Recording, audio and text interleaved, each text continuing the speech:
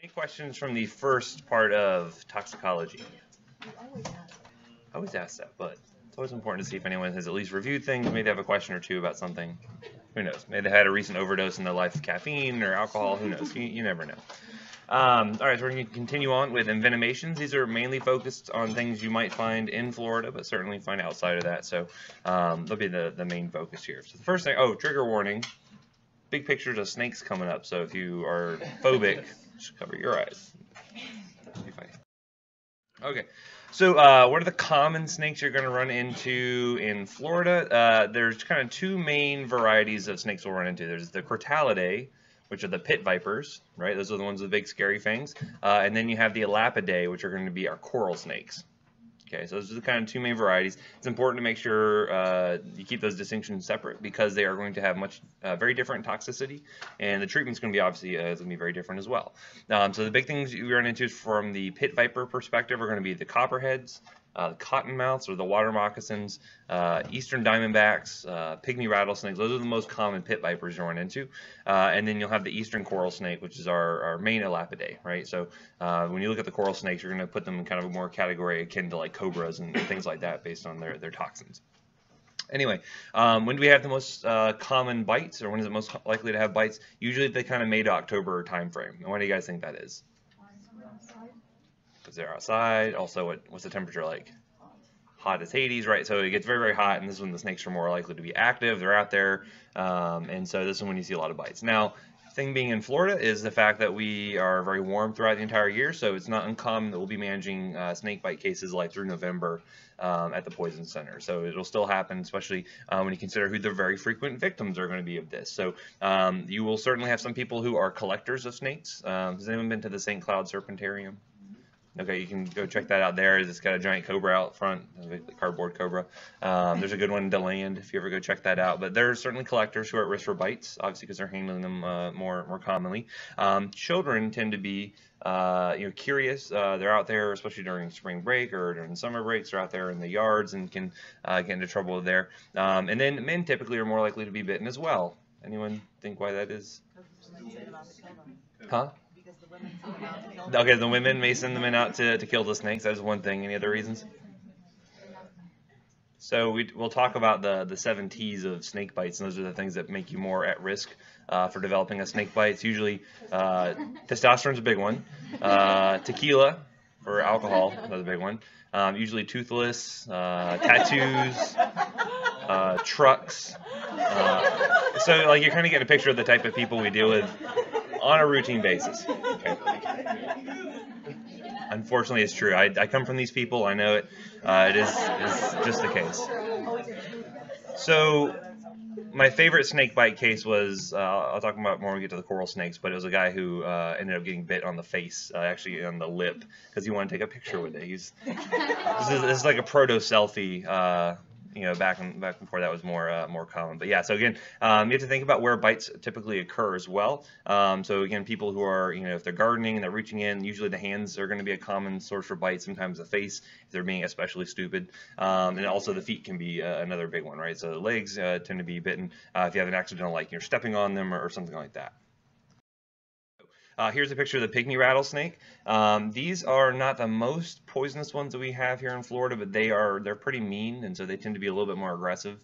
So these are one of the most common ones we get bites for when dealing with cases being called into the poison center. So you can notice this nice little rattle here at the very end. Place your pointer out. Nice little rattle. How else do you think you can identify a poisonous snake here in Florida? Yeah, so the triangle-shaped head. So you notice like the head here is going to be wider at the base than the neck is. So that's a good one. Huh? The colors is tough, and we'll talk about that in just a minute. But sometimes the colors can be misleading. You can see, if you see a big black snake, is that going to be water moccasin, or that could be, a non-poisonous variety? So sometimes the colors misleading, so we don't always rely on that. What other things might you see? You running away? Yep, that could be one. Like enormous fangs, like that could be a pretty good sign. Yep. So that's a good one. Well, you'd be surprised. We get a lot of bites. Okay. And so again, are you always going to see a rattle on those snakes? Not always, right? So if you hear it, that's great. It's a good defensive mechanism for the snakes, and you can get away. But sometimes if they've recently shed or something, you will actually find they don't have a rattle source sometimes, so you can't use that as your positive identification. We'll talk about a few other things we can use to identify these. Here's an example of, at first I thought this was like a double-headed copperhead, and I realized this is just two snakes laying on top of each other. Snake buds, but that's a copperhead. If you're looking on the scale of toxicity, these are probably the most minor out of the bunch. There are some cases where a lot of people won't even actually treat these with the anti-venom because they're fairly minor. We'll talk about what the symptoms are that'll show up after a bite, but these guys are pretty weak for the most part. You know, just venom just doesn't really pack as much of a bite, pun intended. Next, you have the water moccasins or the cottonmouths. You guys know where they get the cottonmouth name from? Big white mouth, right? So open up, big white mouth, that's where they got that name from. But again, these can be confused with a lot of other types of like water snakes or black snakes and things like that. So the color pattern can be a little bit deceiving from that standpoint.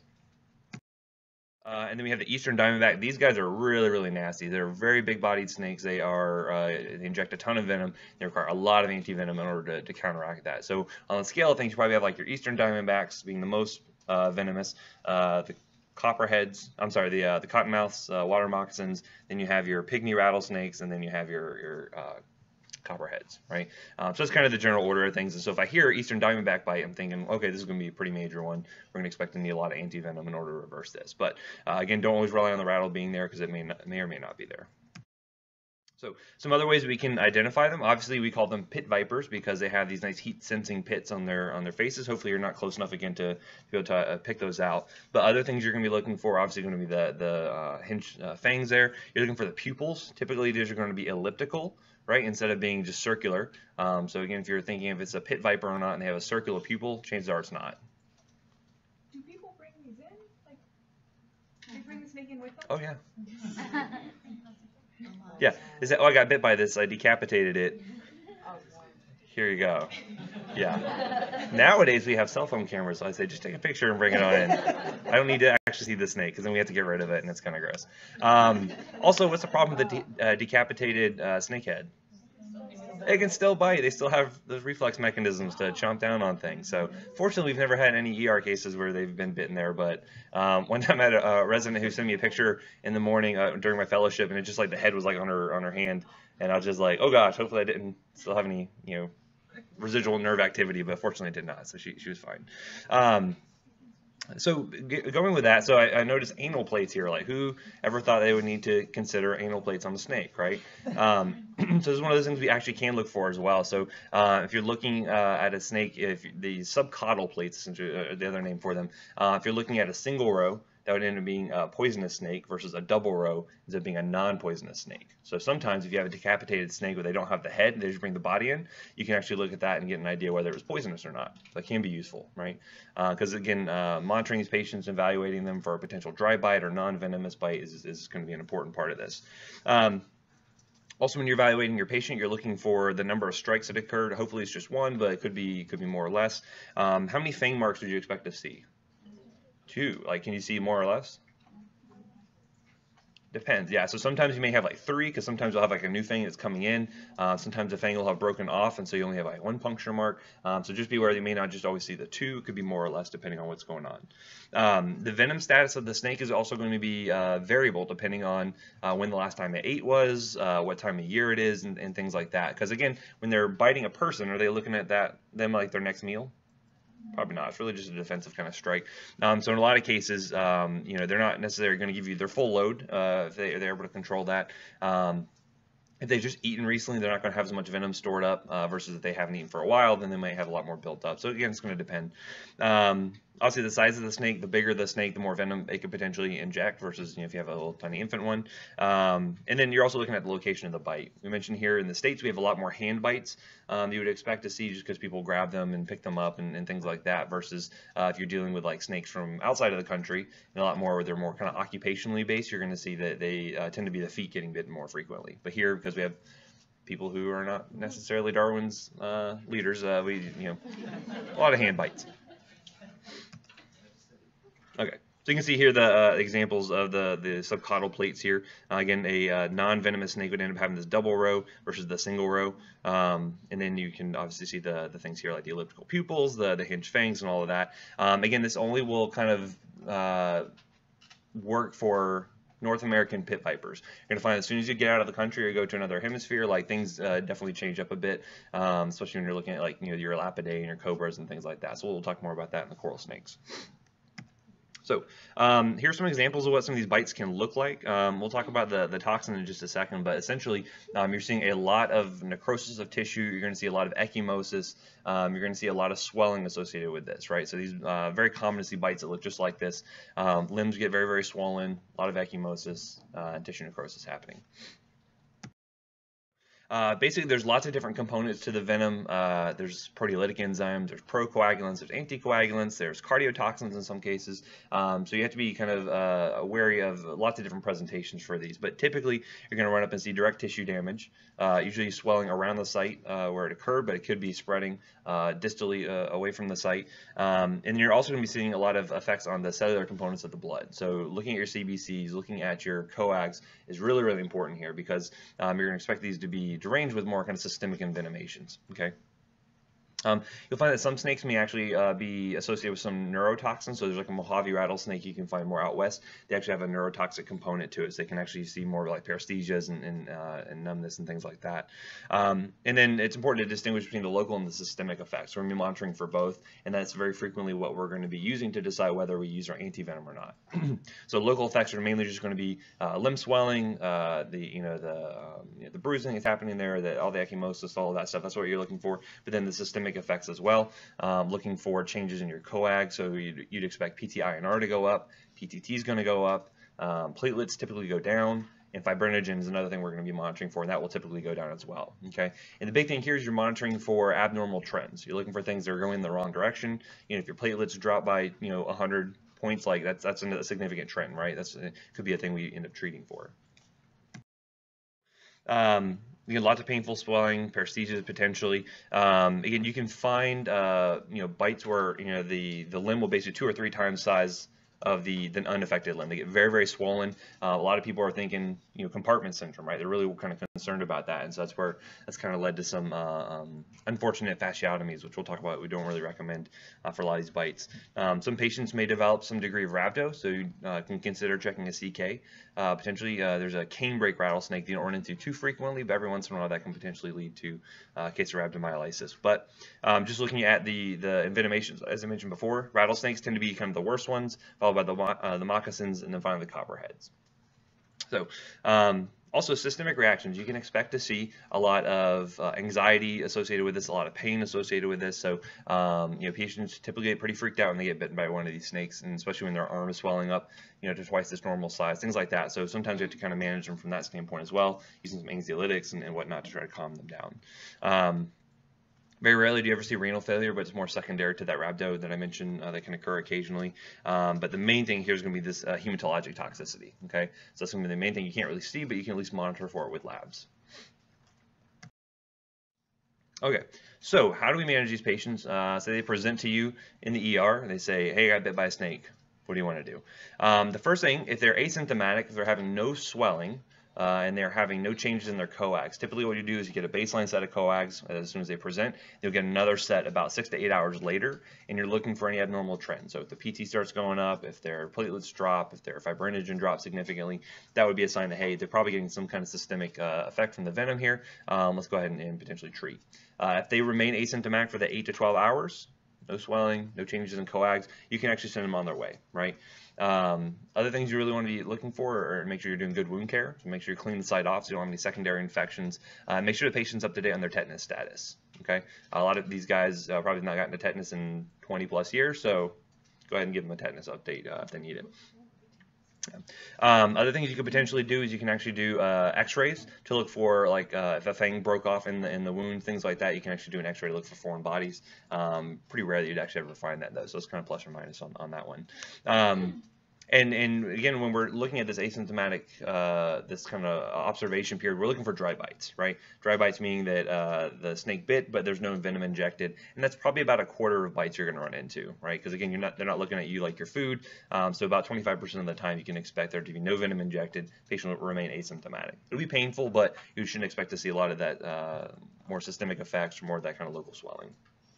So things not to do: don't put a tourniquet on it, right? Why do you think that's a problem? So it could, the idea is to keep the venom all kind of local, right? Why is that a problem, though? Okay, so maybe you see some concentration of it, and then what happens when you take that tourniquet off? All goes rushing into the system, right? So there's been cases where patients have removed a tourniquet, all of a sudden you get a big influx of all that venom into the system, and they've seen cardiovascular shock secondary to that. So we recommend not from that standpoint. And then again, if you get bitten by a snake and you're really freaked out, how tight are you going to put that tourniquet on? If you're a non-medical person, super tight, like to the point where you're probably causing more tissue damage just from hypoxia than anything else. So do not recommend putting tourniquets on. In some cases, like in places like Australia, where you may be hours and hours away from medical care, they have a lot of very neurotoxic snakes there. There's a type of wrap they'll recommend. It's called a Sutherland wrap, where basically it's like an ace bandage, very lightly wrapped around the limb, and you can still put your fingers behind it. And the idea there is it actually stops lymph drainage of some of the venoms. But here, hospital care is generally pretty close in a lot of cases. We don't really need to worry about tourniquets. Okay, next thing, don't suck or try to cut out the venom.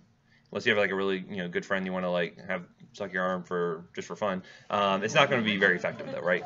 And if you think about it, with those hinged fangs, they don't just kind of bite down into the limb. They're kind of going to bite in and kind of back. So even if you're trying to suck it out, there's kits out there for suction. They're not really going to get that venom out, and it doesn't really do any good. If anything, it causes probably more damage to the tissue right there. So with dog bites the other day in ID, we were talking about how if you squeeze out the blood, it's good to get out the bacteria. Does the same go for the venom? No, because again, you're probably causing more tissue damage just by kind of applying pressure there, and again, it's already causing kind of some anticoagulant effects anyway. But yeah, so we just recommend just not doing that. So. And I oftentimes tell people, especially if they're calling the poison centers, hey, the best thing you can do as far as first aid goes for a snake bite is a set of car keys. I told that to a class one time, and they said, "Do they rub the car keys on the?" Nope. They should drive to the ER. That's what they should do. Okay, so again, assess their tetanus status. Look for allergies. There's going to be some specific allergies we'll talk about when we get to the antivenom. You want to make sure they do not have beforehand because they could cross-react. And then also looking for previous antivenom administration. By getting repeated doses of the antivenom, you do run the risk of having allergies. This is going to be more of a problem when some of the full antibody type antivenoms, and we'll talk about the differences between those in just a little bit, but anytime you're getting a full antibody, you're running that risk of developing a reaction to it. And so you've had some cases of handlers who had exotic snakes, and we had to give them a South African cobra antivenom, essentially. Had to give it to them multiple times, and sure enough, anaphylaxis the second time we ended up receiving it because it was a full equine or horse antibody, and just we ended up having to treat through that. So again, ask about previous administrations, could put them at risk for an allergic reaction. And obviously, treat the pain and anxiety. Use some benzos if you need to. Oftentimes, opioids are needed in order to help deal with the pain because it can be very severe in these bites. So, as far as the measuring goes, we want to make sure we're doing circumferential measurement, right? So we're going to be measuring around the limb to look for increases in the girth of the limb. It's important that when we're doing this, you make your line because you're going to be using trying to think of the measuring tape. Using measuring tape, you want to make sure you're marking on either side of that with a pen, right? And why do you think I want to do that? Yes, you do it the exact same spot. Because the problem is if you have change of shift and you only had one mark, some nurse might try to measure it on one side of the line, and then they measure on the other side of the line potentially, and then now you have different measurements, and it looks like the size is going up or is going down potentially. So we want to make sure we get the same measurements every time, so we make them do two lines there. Okay, you're going to be doing that every 15 minutes initially to see how things are progressing. You're going to be also marking the leading edge of things to see how far it's being progressing from the initial bite site. We're also going to be measuring your coags initially, so you'll look at PT, PTINR, platelets, fibrinogen, PTT there, and you'll do an initial one, and then at 6 hours later to look for any abnormal trends there. Okay. And again, a lot of these envenomations can look like compartment syndrome. The limbs are going to look very, very swollen. They're going to look very, very tight. We do not recommend surgical intervention for these because of the fact that you can give antivenom in order to help halt that progression of swelling, and it's not going to reverse it automatically, but it can help to halt it. And then typically, just by giving antivenom, the arm is going to have, or the limb is not going to have any kind of long-lasting residual effects. The pressure will go down on its own. Okay. So occasionally we may have to do a digitotomy. It feels like a bite to the finger, and it gets very, very swollen just because I can't really deal with pressure as well as like a forearm could. So in rare cases we have to do a digitotomy, but again, not very common. We also very rarely have to give blood products. These patients don't typically end up bleeding like you would expect based on their coags. It's more of a kind of like a DIC kind of looking picture. So rarely do we have to give blood products, but if you notice an actual obvious bleed, their hemoglobin is dropping pretty precipitously, you may need to replace it at that point. Because again, if I give blood products, the venom is just going to affect that blood products as well, right? So it's only going to be kind of a temporary fix. Just some example of what some of these fasciotomies would look like. Obviously, we do care patients like that, so again, giving more antivenom is going to help fix things. Okay, so the antivenom we're going to use is called Crofab. Has anyone heard of Crofab before? So this is going to be our antivenom. It's specifically going to be used for North American pit vipers. Okay, so it's actually derived from ovine sources. Do you guys know what ovine sources are?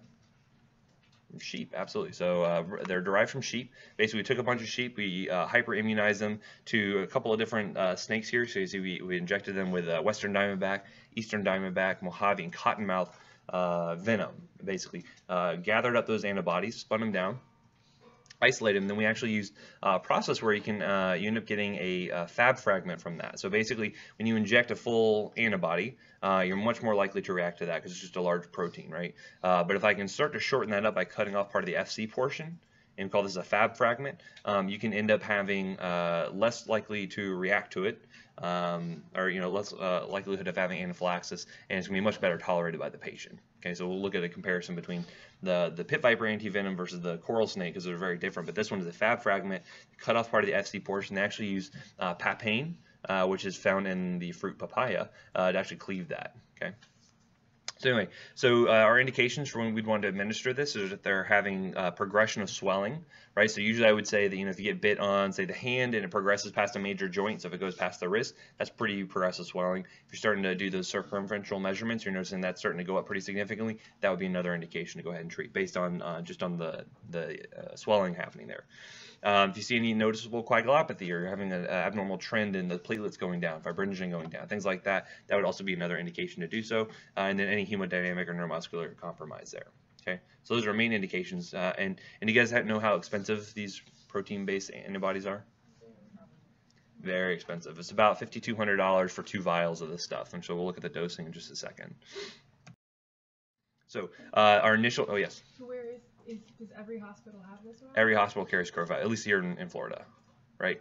Because it happens often enough. Very frequently they go on a consignment program where basically the hospitals can carry it. They don't pay for it until they use it. Okay. Yeah, so that's a good cost-saving measure that a lot of hospitals will do. So almost everywhere has Crofab, okay? Just because bites in Florida are so ubiquitous. Everyone should at least have enough for an initial dose, and then they can order more to kind of cover them. But that initial dose, anywhere between 4 to 6 vials. So you can see if it's $5,200 for 2 vials, you're already up to like $15,000 potentially for a more severe bite, right? So this is why it's really important to call the poison centers, because we deal with them all the time. We can kind of give you an idea of like, okay, well, how bad's the swelling? Maybe you should hold it off. Maybe you should go ahead and give it now. Give you a better idea of kind of how to manage that. So it can be kind of cost saving from that standpoint. Because again, you never want to give the Crofab and then end up it being a dry bite and you kind of look silly for wasting all that money, right? Don't want to do that. So essentially what we'll do, we'll base how many vials we give based off the symptomatology. So if it's been an hour and their limb is already twice the size when it started, that's pretty progressive swelling. I'm going to go ahead and just probably start with 6 vials versus if it's been 6 hours and now they're starting to have a coagulopathy, maybe I'll start with 4 vials. Okay. So really kind of just using your clinical gestalt on how to manage that. And then you give, basically put in 250 Van S, run over an hour, and you're looking for signs of anaphylaxis. You can start off at a few mLs per hour and kind of gently titrate the dose up and see how they tolerate it. And then we'll actually draw another set of coags 1 hour after the infusion to look for any kind of abnormal trends there. Hopefully we're starting to see recovery of the coags if they were abnormal to begin with. So you start to see your platelets come up, you'll start to see fibrinogen come up, and other things start to normalize out.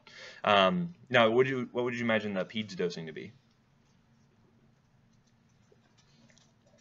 actually the same. Because again, the snake's not looking at you and be like, okay, you're only about 6, I'm going to inject this much venom versus, right? Because you're basically just trying to give enough antivenom to neutralize whatever the snake injected, so it doesn't matter what size the patient is. The dose will be the same. And then we actually, because we're only doing the Fab fragments, a shorter antibody gets cleared faster from the bloodstream, and so we actually end up having to give repeated doses. So you end up having to give this maintenance dosing where you do 2 vials every 6 hours for 3 doses. So basically the patient's getting about 24 hours of coverage of this antivenom. And again, we're measuring coags if there's any kind of abnormalities there to make sure that things are staying, things are working out. And then typically once they're post-maintenance, we'll end up watching them for say 12, 24 hours afterwards, make sure they don't have any recurrent coagulopathy, because that can be a thing where you'll treat a patient, they look good, swelling's under control, and then 18 hours out later they'll have their coags start to go out of whack, right? So that's one of those things we monitor for after they're done with getting the CroFab. Because again, sometimes you'll just have pockets of venom that will end up being absorbed kind of slowly later on during the course than what was kind of absorbed earlier. So just keep in mind that CroFab does not reverse any of the actual swelling that's occurred. So you're not going to give it to them and their arm's going to magically shrink. It will stop further progression of swelling, though. That's what we're looking for. Sometimes we'll give patients, the initial 6 vials, and that does not control the swelling. It's still progressing. We'll actually give them another bolus potentially, right? So it's all kind of based off how the patient's handling it. And if they do have an anaphylactic reaction, sometimes you end up having to treat through that, right? So we'll kind of load them up with some steroids, give them some Benadryl, and have epi at the bedside ready to go in case they have a true problem there. We've had cases of like cobra bites where the patient ended up having a severe anaphylactic reaction, and we just had to treat them right through it. Ended up having to put them on epi drip to deal with the hypotension, but again, that we didn't want to be on the ventilator for 2 weeks due to the neurotoxic effects. So. As far as education goes, for when these patients get discharged, important to we have them follow up about 24 to 48 hours later for a repeat set of coags if they had an initial coagulopathy to look for any kind of late presenting coag issues there. And then if you come back in and you're requiring CroFab again for another bite, because again, something that tends to predispose these people to more bites is the initial bite, right? Because they probably have not changed their behaviors to prevent themselves from being bitten in the first place. So make sure you let people know that they are, have them tell you if they took CroFab before to make sure that they're not going to be at risk for that anaphylaxis. Some patients will get a serum sickness, which is essentially if you end up having these antibodies injected into you, can have a kind of a delayed autoimmune reaction to that, and so you can end up seeing kind of some fever-like symptoms, myalgias, fever, things like that. Usually you can just treat it with over-the-counter medications, and it's, maybe 24, 48 hours worth, and they're usually fine from that standpoint. But just let them know they're going to feel like they have the flu potentially. And also have them, for the next couple of days, don't go for any elective dental procedures, no contact sports, because they could be more at risk for bleeds. Okay. The allergy thing I was mentioning with the CroFab is that because we're using papain to shorten down that the antibody, if they have a papaya allergy, that would be one thing you'd want to watch out for. And they also have a latex allergy. There's some latex used in order to produce that antibody. So watch out for those. But we're still going to give it. You can still potentially give it, yeah. You just want to know about it so you can at least be aware and potentially pre-dose them with some steroids and antihistamines. Yep. Okay, so next we'll move on, and that was the pit vipers, right? So that's only for the North American pit vipers. You will find that there will be some cross-reactivity. We've actually had some exotic snakes where we've had like a Mexican cantil, which is basically like a Mexican water moccasin, and there was enough homology amongst the venom that we actually were able to give CroFab, and then the patient had good results with that, right? So you can find sometimes it'll have cross-reactivity there. In other cases, though, you're going to find that CroFab does not work for a coral snake bite because the venom is just too different. It's not, the antibodies are not going to be able to neutralize that. Okay. So next up, we'll have the Elapidae, or the eastern coral snake. It's the main one you're going to find in Florida. And as far as coral snakes go, there's a few other varieties. You have like a Sonoran coral snake or a Texas coral snake. Those really aren't that venomous. Really, it's here in Florida. We have the coral snake capital of the U.S., where we have the eastern coral snakes, and they're pretty prevalent, especially here in kind of central Florida. We tend to see them. The most bites end up going into the Tampa Center more than anything. So lucky you guys, right? Anyway, so how do you identify these guys? Basically, you're looking for a black snout. Notice these are going to have those kind of those things I mentioned about non-poisonous snakes previously. They're going to have the round pupils. They're not going to have the big fangs. So you need to identify them based on color. Okay, and so basically, you want to look at around the middle of the body, because if you look on either end, you'll notice the coloring pattern kind of goes out the window. But we use that saying: red on black, venom black, friend of Jack, whatever happens to be. Red on yellow, kill a fellow. Right. So red on yellows, and you can notice that here. My pointer. So again, you have that red on yellow coloring pattern here. That lets you know that yes, this is a coral snake versus if you had, say, a scarlet king snake, which is another common one this gets mixed up with. You know, red on black, that would not be a problem, right? Also, they typically have very small fangs. They're kind of rear hinged, so you don't really see those two big hypodermic needles sticking out of their mouth like you would expect to see like a pit viper, right? I follow the saying, red on black, run the heck away. Red on yellow, run the heck away. Just don't bother with snakes, and you're fine. But if you're a child, you'll notice that, like, you know, it's just one of those things where they're colorful. Hey, I want to grab this. Look at this. Woohoo! Or if you're an adult, male, you're intoxicated. That would also be another thing. Hey, look, it's colorful. Let me play with this. And sometimes the IQ values are not really in the high ranges for some of these patients. So the venom here you're going to find is much different than the pit vipers. It's primarily going to be neurotoxic. Basically, it's going to have these curare-like effects where they actually prevent release of acetylcholine at the neuromuscular junction, right? So by blocking the release of acetylcholine, you're going to end up seeing you have these very minor local effects. You may see a little bit of swelling at the bite site. You may see a little bit of some redness, but they're really not going to have any of the ecchymosis, none of that tissue damage you see there. The thing we do worry about is going to be the neurotoxic effects. You expect to see paresthesias, you expect to see numbness, and that will eventually travel more centrally. And the big thing you're worried about is going to be this diaphragmatic paralysis, right? So what we found is when these patients end up getting respiratory failure, they end up having to go on the vent for quite a long time. My research was on coral snakes, and basically it ended up being like 9 days was the average that they ended up having to be on the ventilator. So it's not an something we can prevent, but it's certainly a very serious complication you'd like to avoid.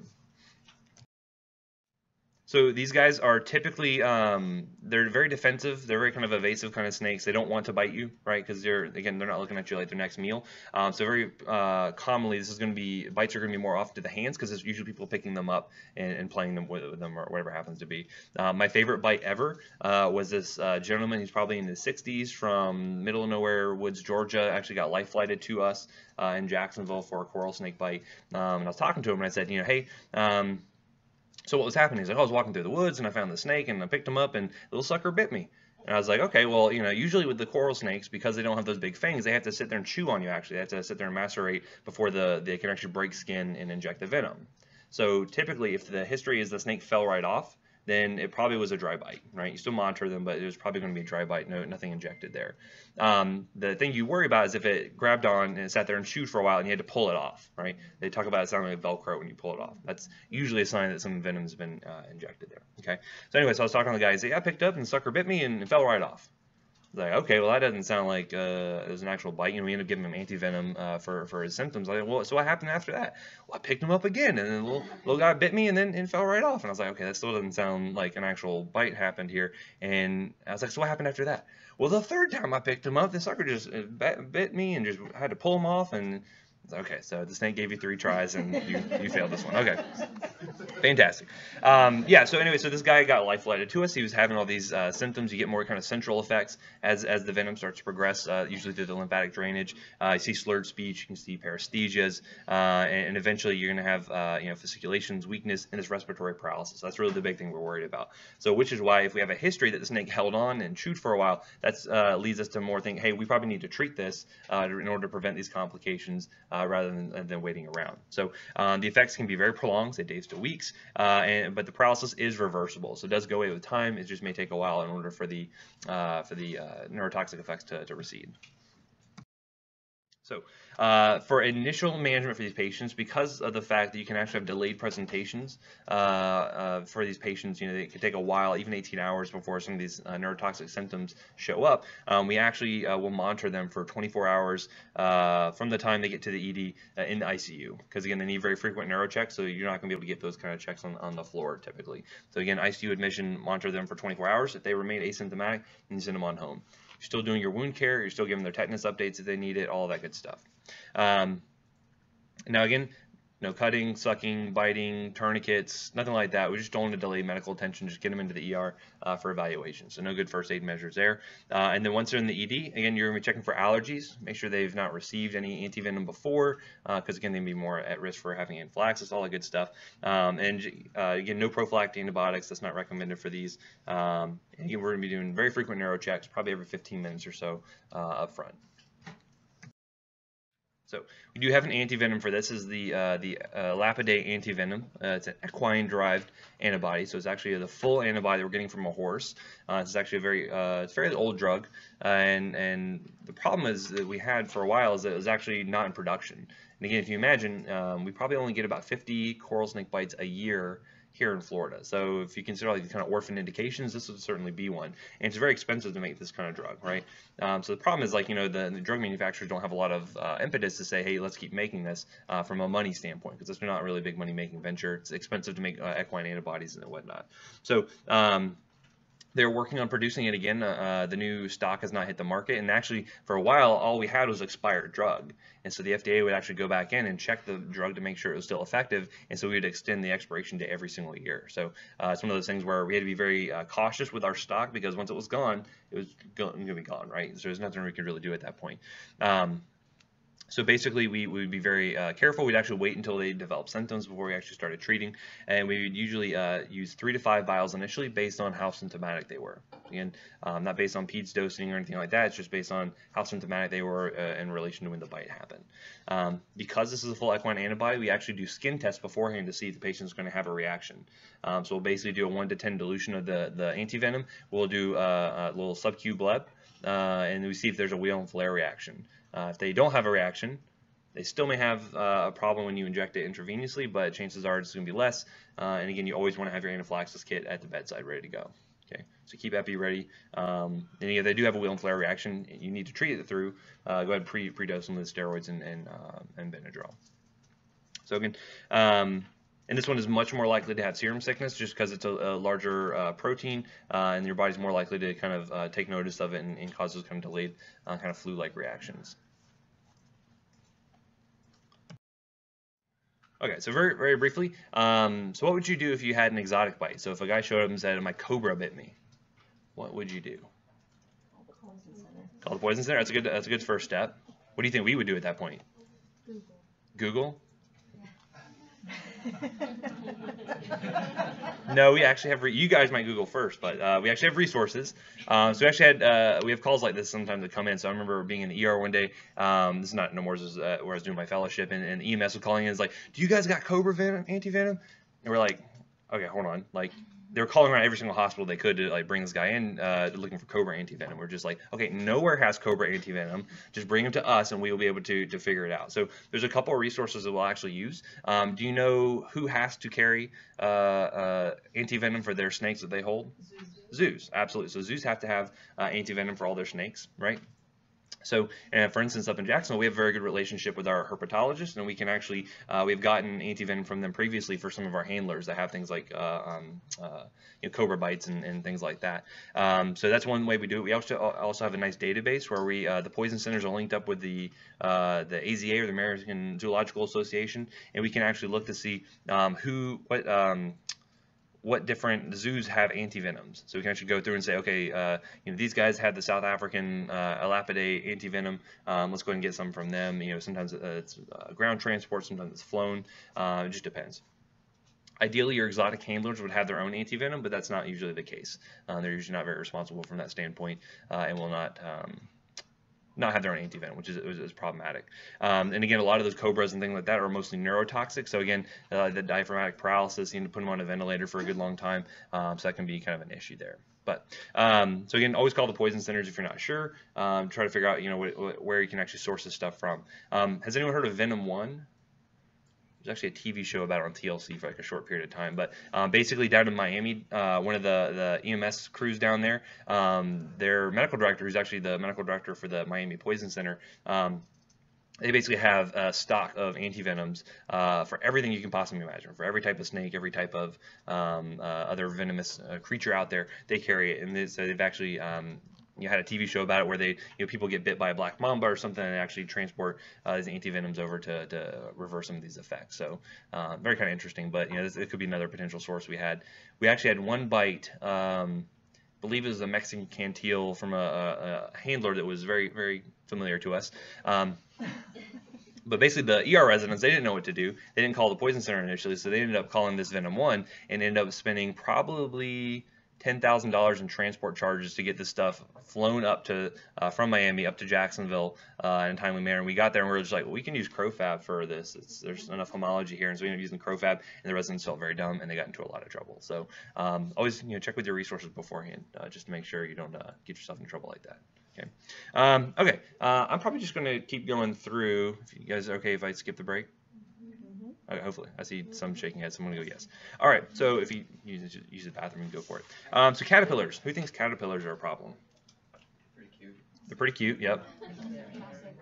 So that can lead to possible children being exposed to them, right?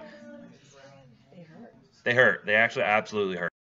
I always bring up mainly because they are a very common occurrence, and they are very they look cute. You may want to, this one has a little saddle on it. Like, who wouldn't want to grab that guy? But they actually are very, very painful and can lead to some problems. So some 4 indigenous ones you have here in Florida include like the saddleback, the pus caterpillar. I've seen a few of these actually being brought in. The Io moth and the hag.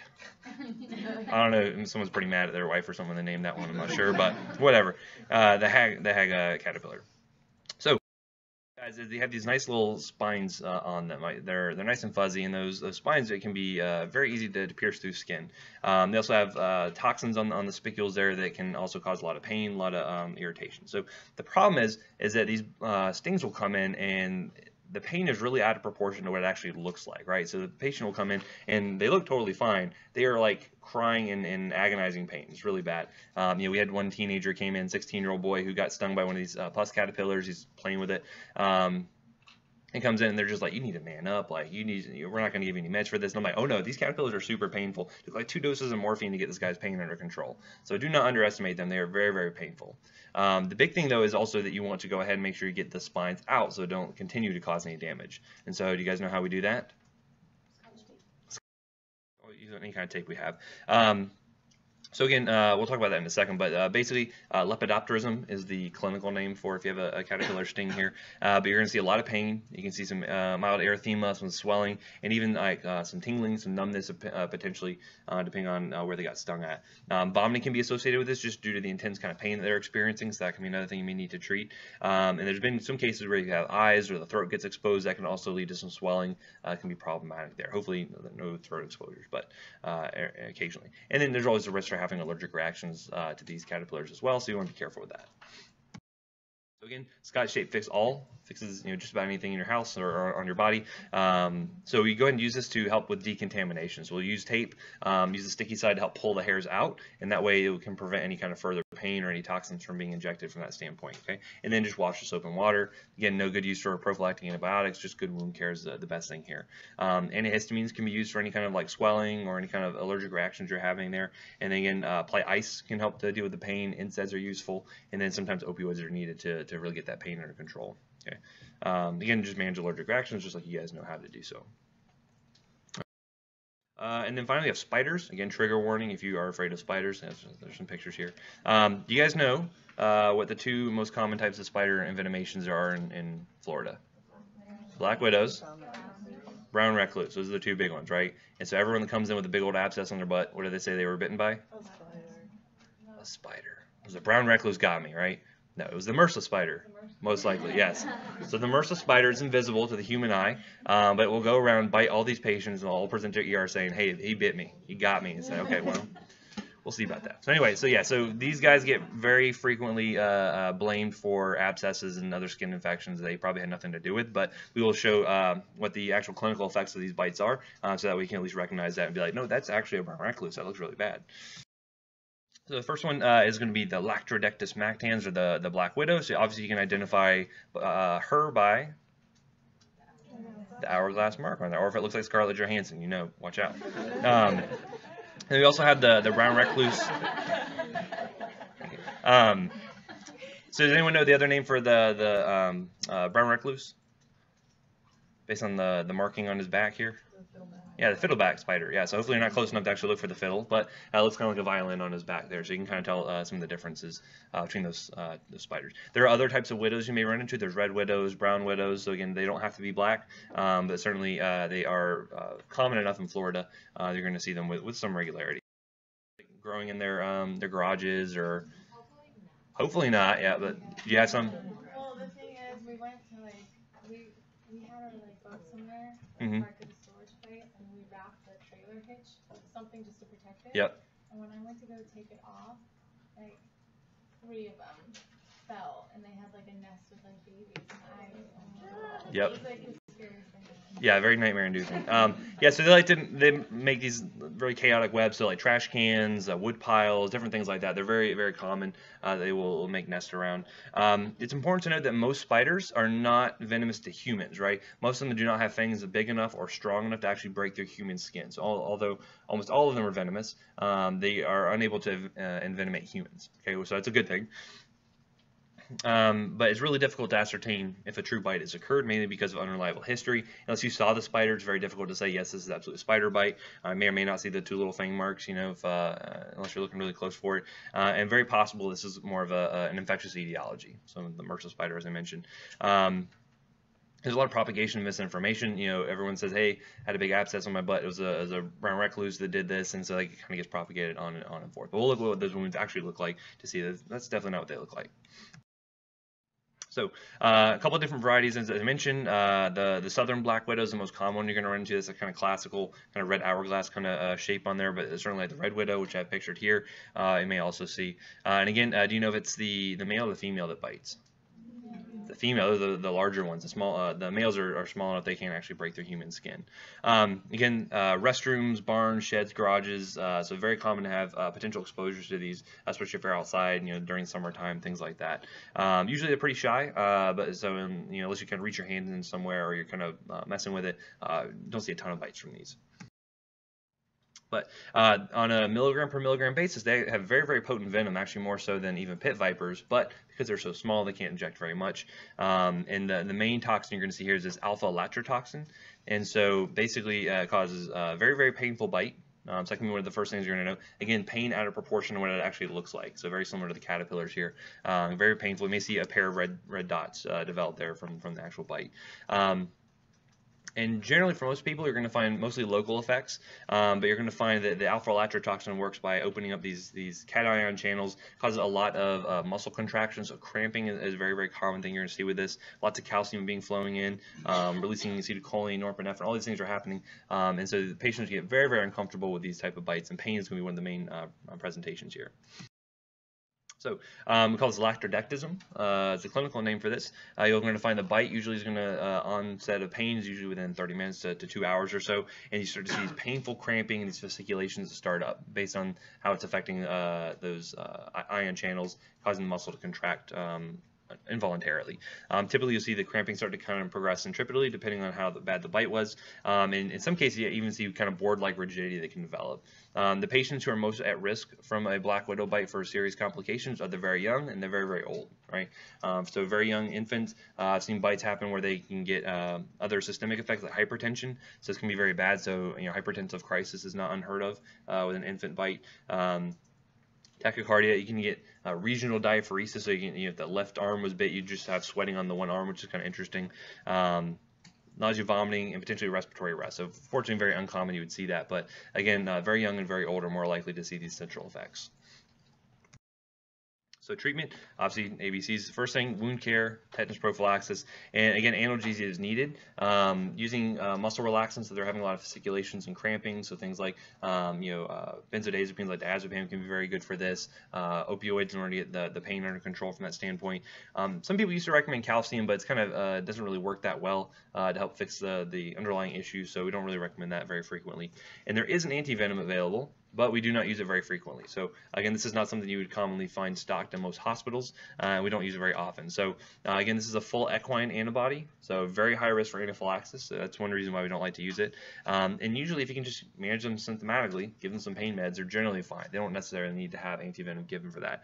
But if they are pregnant, very old, very young, those are the cases we may consider. So the one case I've seen that black widow antivenom being used was in the case of a very young infant was bitten, developed hypertensive crisis, which again, infants don't really tolerate hypertension very well. We ended up giving the antivenom, we were able to reverse that very quickly, and the kid did fine. It fortunately did not have any anaphylaxis to that. So again, rare they would need to use it, but could use it occasionally.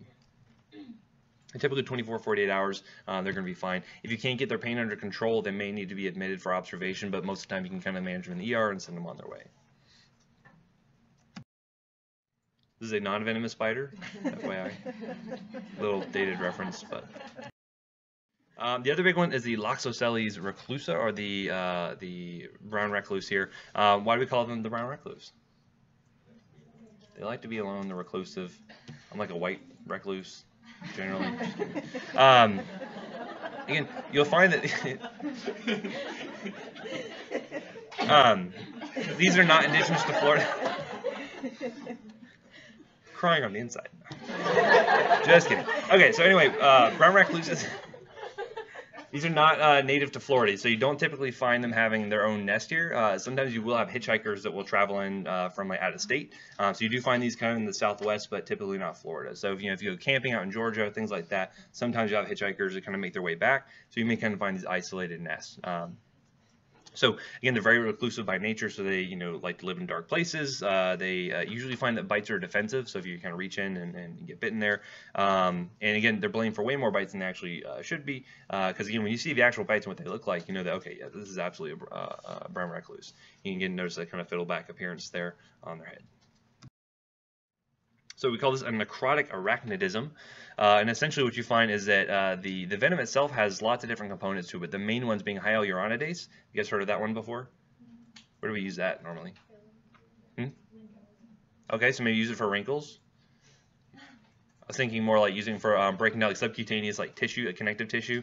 Sometimes we'll use that if you have like drug extravasations, or if you're trying to do hypodermoclysis, which is a subcutaneous fluid administration. We'll actually use hyaluronidase to break down some of that subcutaneous connective tissue. But the same thing will happen here. And also has this product called sphingomyelinase D, which actually works to kind of break down some of the lipid bilayers in the cells that it affects. Also, you're going to end up having potential attraction of your immune systems. White blood cells are also going to be infiltrating here, and you can potentially see systemic hemolysis. And so when patients have big problems with this, it's usually that hemolysis. Typically see in very young patients potentially. So there's some good case reports out there where you can see that occurring. What you normally see with these bites is they cause this bullseye lesion that happens over about 1 to 12 hours or so. We call that basically kind of red, white, and blue lesion, where they have usually kind of like a blue kind of necrotic core, kind of blanched skin outside of that, kind of the white, and then kind of red erythema outside of that. And so they're very slow healing. There's not a whole lot you can do for these. Some people may say, well, let's excise it. If you do that, you're going to just find that it spreads out from wherever the excision was, right? So not a whole lot you can do besides just providing good supportive wound care for those patients. Other systemic effects you can see: fevers and chills, some myalgias, and that intravascular hemolysis is the major thing you're worried about. Sometimes patients have required exchange transfusions in order to overcome that, unfortunately, and then rarely you can see this DIC that can pop up there.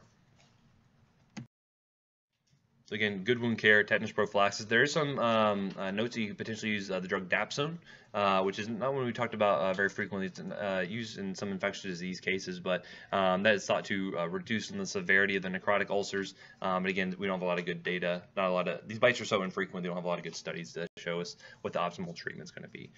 There is some theory that you can use hyperbaric oxygen in order to help, because again, hyperbaric oxygen works very good for other types of wounds. The thought is this can help to heal the wound healing process for these patients as well. So you may see that used occasionally. And that's pretty much for the tox section. Do you guys have any questions? Can I tell you the Black Mamba story real quick? Okay, so we had a collector who is well known to our service at the Jacksonville Center, and so basically he had come in for other types of venomous bites. He was the Mexican can teal. We had like a monocellic cobra, which if you ever see like the cobra, just like kind of the one circle on the back of their head, like a monocellic cobra. But basically, we'd gotten a call that overnight he'd come in with a Black Mamba bite. So I was like, well, how in the heck is he getting a Black Mamba bite? So do you guys know how exotic snakes, how they're kind of regulated here in Florida? Okay, hopefully not, right? Hopefully none of you guys carry your own snakes. So basically what it is that if you want to have an exotic reptile license, you have to start out, typically what they'll do is they'll usually get like an eastern diamondback, or they'll get a water moccasin or something. And the rules is if you have an exotic snake or venomous reptile, you have to have the anti-venom for it, okay? So they'll say, well, every hospital has crowfab. So if I get bit, I go to the hospital, I can get treated, I'm fine. So they say, okay, sounds good, here's your license. And then they can get whatever they want, right? There's really not a whole lot of restrictions. That's why you have issues like pythons being released down in South Florida. This is why you have issues of these cobras. And you guys know the most recent one that happened in Ocala? Cobra got loose there, right? So again, it's legal for them to have these snakes if they have the license. Don't go to Ocala. There's a cobra on the loose. Anywho, my wife was like, I'm so glad I moved out of Ocala because otherwise we'd be getting a new house right now. So fortunately we're down here. So anyway, so they get the license. They can have whatever snakes they want. Very frequently, they do not carry their anti-venom, which is a problem for a lot of them. So anyway, so this guy who we knew very well, he basically was on a snake board, I guess, a message board. They're communicating about snakes, talking about how awesome they are, I guess. And this one guy's like up in, I believe he's like in South Carolina or somewhere, and he said, hey, I got this black mamba. It's illegal for me to have this. And the guy down here in Florida says, like, oh, well, I can trade you for some that you can carry because some other states have better restrictions on that sort of thing. And they say, okay, let's do an exchange. They say, okay, let's go to somewhere where it's illegal for both of us to do it, so that way I know you're not a cop. I guess there's like snake cops out there. So anyway. Right.